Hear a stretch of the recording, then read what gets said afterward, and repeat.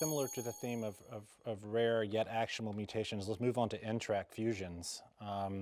This has been a unique story in and of itself, a tissue agnostic trial basket study having patients anywhere from 4 months of age all the way into the mid-70s who had solid tumor malignancies that harbored specific NTRK fusions treated with larotrectinib, showing really incredible results, practice changing. So Lumila, you want to talk about that data that was just published recently? So NTRK fusions, even more rare than V600E mutant lung cancer. You can find NTRK fusions on regular next generation sequencing. We have a fairly impressive data on larotrectinib in that patient population. As Ben already mentioned, was a combination of childhood cancers as well as an adult cancers. There were a total of 55 patients, and response rate to larotrectinib was 75%. We have not seen in lung cancer as high of responses, with a couple of exceptions of ALK patients and maybe EGFR mutations patients.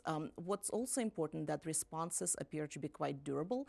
So in the presentation, the median progression-free survival has not been reached, but at 1 year, 71% of the responses were still ongoing. So to me, this is completely practice changing. I think, yes, most likely you will not see or maybe see one patient with NTRK mutation in your lifetime.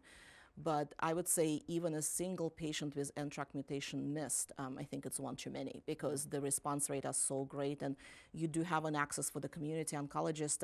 You know, your nearest academic institution most likely has an NTRK drug, or somewhere close one you can find an NTRK drug.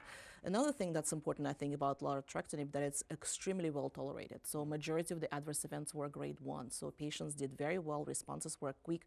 I personally have not seen yet a lung cancer patient with NTRK mutation, but I have treated a thyroid cancer patient and colorectal cancer patient with NTRK mutation with really good responses on clinical trial.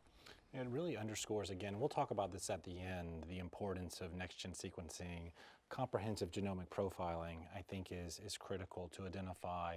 This is not just a story about EGFR ALK, of course. This is a story about other rare actionable mutations in the context also of our PD-1 testing, and we'll talk about that.